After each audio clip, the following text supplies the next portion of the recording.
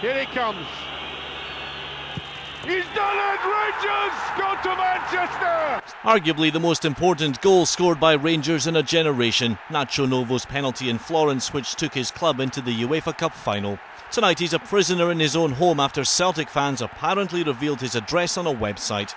On Sunday night, Celtic coach Neil Lennon was assaulted in Glasgow's Ashton Lane just hours after defeat in the Old Firm match. Any Old Firm player should be free to socialise. I have had instances where I have been asked to leave pubs, where I've been hassled in restaurants, and that's only the minimum impact it can have on your life. But with regards to Neil Lennon and Nacho Novo, this is taken on to a new level, and it's something that has to be stopped. These incidents aren't just related to football though.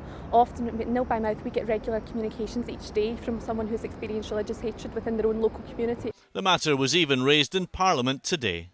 It shows clearly that bigotry and religious hatred are not yet in the dustbin of history for Scotland.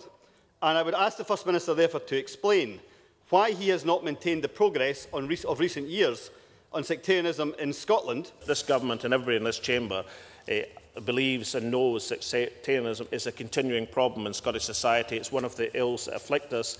Let's look again at Sunday's scorers here. For Celtic, Georgios Samaras, a Greek, and Shansuke Nakamura, a Japanese. For Rangers, Daniel Kuzan, who is from Gabon, Pedro Mendes, who is from Portugal, and Kenny Miller, who's a Scot. Miller has played for both Celtic and Rangers, and players are frequently turning out for both sides of the Old Firm. It's not as controversial as it once was for professional footballers, but clearly the divide is as wide as it ever was for sections of the support. Mike Edwards, STV News, Glasgow.